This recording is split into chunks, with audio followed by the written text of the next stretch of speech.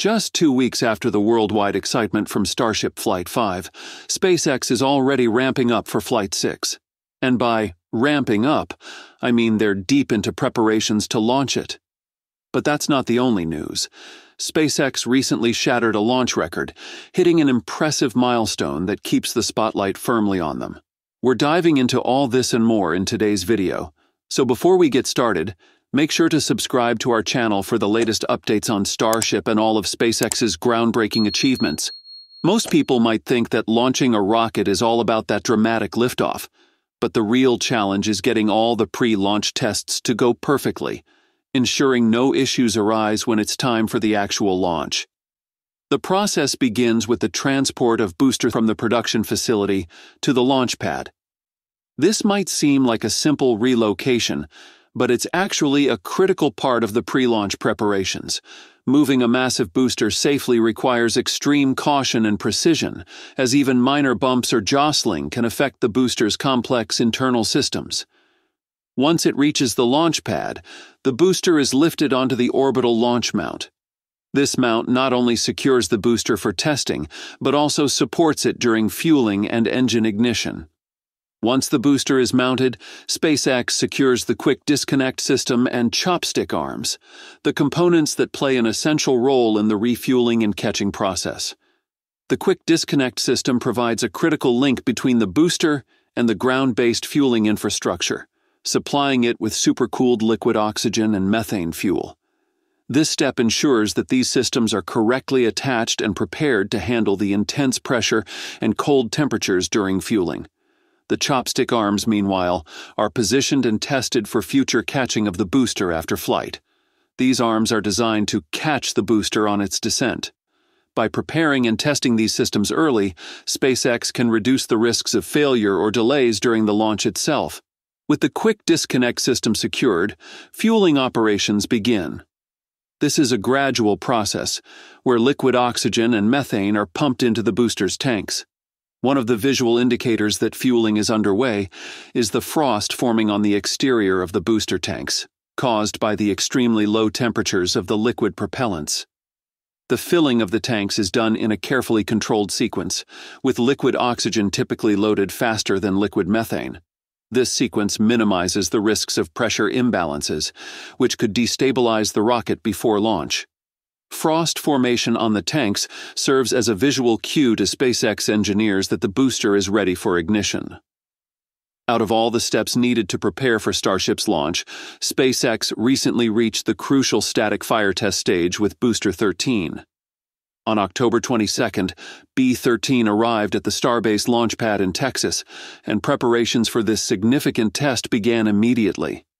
The static fire test allows engineers to observe the thrust and stability without actual liftoff. Once B-13 was mounted on the orbital launch mount, SpaceX announced road closures around Starbase to ensure safety for the area. The company frequently uses these closures to prevent access near the pad during high-energy operations like fueling and engine ignition. By October 23rd, B-13 was firmly in place, and crews began fueling preparations. On October 24th, SpaceX initiated the fueling process, loading B-13's tanks with liquid oxygen and liquid methane. Both of these propellants are stored at extremely low temperatures, causing visible frost to develop on the booster's exterior as they fill the tanks.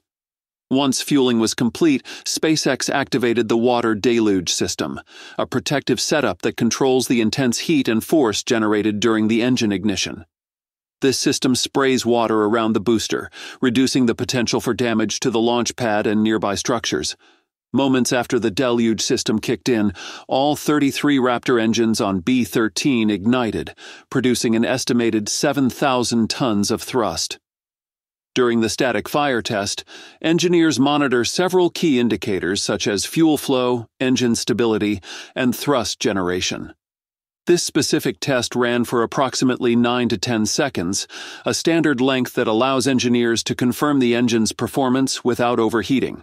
The ignition created a powerful visual effect, with flames reflecting off the frost-covered booster, and large plumes of smoke were visible across the area.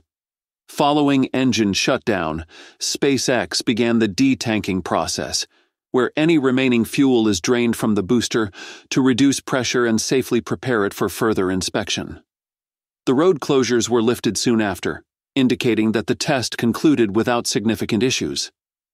The successful completion of this static fire test marks a key step forward, bringing B-13 closer to being launch-ready. Engineers will now perform a thorough inspection of the booster, examining the engines, quick disconnect systems, and structural components for any signs of stress or wear from the ignition. If adjustments are needed, they'll be made in this phase to ensure that B-13 performs reliably during its eventual liftoff. With Booster 13 having successfully completed its static fire test, the next steps for SpaceX is a detailed inspections and potential upgrades for B-13, particularly around the engines, grid fins, and stability systems to enhance performance during the next full-stack launch attempt. For the Starship upper stage, Ship 31, recent cryogenic and structural tests have confirmed that it's progressing as expected. SpaceX is now preparing it for further full-stack integration checks. The full stack of Booster 13 and Ship 31 is expected to be assembled at the launch site in early November, with a potential launch date for Starship Flight 6 projected for late November or early December. For example, Starship Flight 4 and Flight 5 faced extensive waits despite all technical preparations being complete. After finalizing all setup and testing, SpaceX had to wait months while the FAA performed environmental reviews and processed new requirements, adding months to the timeline. Musk has openly expressed frustration with these delays, noting that it takes longer to do the government paperwork than it does to design and build the actual hardware. Flight 6, however, is a different story. This time the FAA granted SpaceX a multi-launch license after approving Flight 5, allowing the company to move forward without a separate approval cycle for each launch. This streamlined process is partly in response to Musk's ongoing pressure and SpaceX's commitment to meeting safety and environmental standards. Musk has used his platform to challenge FAA decisions, sometimes stating that regulatory delays risk the U.S. falling behind in the space race. This means that if SpaceX is technically ready to launch Starship today, they can go ahead without waiting on any additional approvals. Hopefully, this more straightforward process will apply to future launches too, keeping things moving at SpaceX's pace. Don't forget to check the link in the description to grab your own highly realistic Starship model. Thanks for watching, and we hope to see you in the next video.